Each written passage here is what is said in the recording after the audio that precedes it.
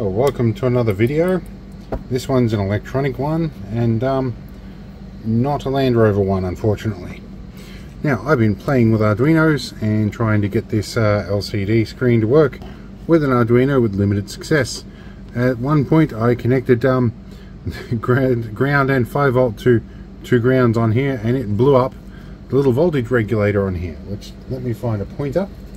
The voltage regulator here is this AMS 1117 5 volt regulator.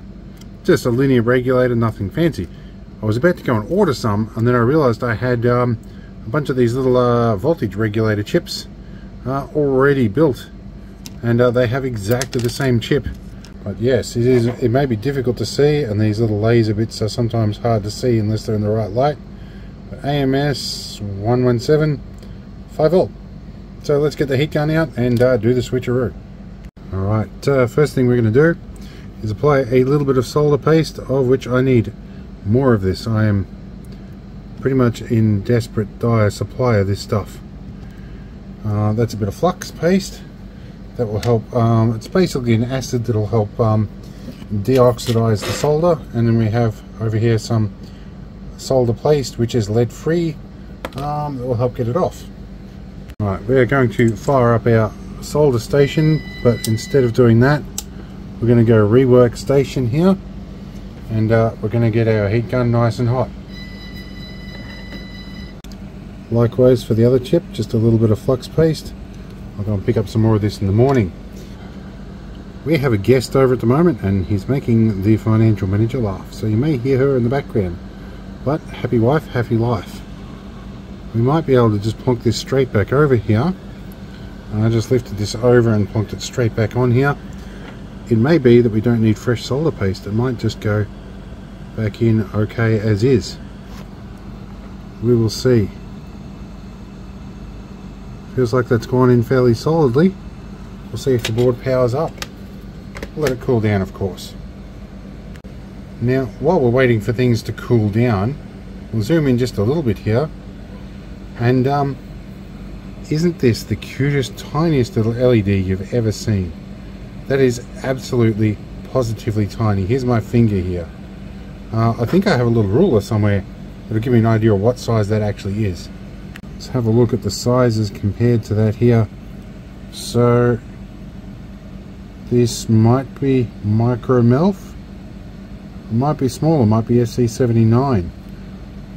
Or if we move up here, it looks like we might be the 0402s. That is absolutely tiny, because we're about that width there. Tiny stuff. Just keeps getting smaller. Okay, heat gun is cooling off. Sitting over the side there near the air conditioner. Let's have a look down here.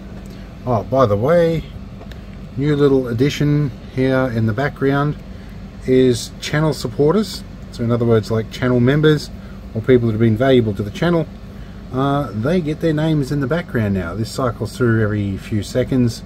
They'll cycle through different names, like Tinkerman Mick. We have, I think, a David Delaney's our recent addition on here, and Fat Ninja, also known as Alan, one of the more prominent members. But you'll see some of that in the background here. So let's get back on with this. Okay, so we attached 12 volts to this, and we can see ChatGPT probably didn't quite write the code right, or I've not wired something correct, or a combination of both. But this LCD screen could potentially function on here. But yes, it looks like it's all powering off that regulator. It's working quite well, although that regulator is insanely hot. Wow, that burnt my fingers. So it might be that that's voltage drop out because that regulator is working too hard for that. I'm going to go run my fingers under cold water. Alright, we're going to hit this with a little bit of circuit board cleaner to get rid of the flux off that. And yep, our chip is nice and cool now. Okay, so one of my problems with that display might be that it's pulling too much power from one of these. Let's do a quick look up and find out what the current rating of this is. Let's bypass the 5 volt side of it. We'll give it off a powered USB hub. See if that works any better. Nope, still a code issue, I think. Doesn't matter. Couple of days.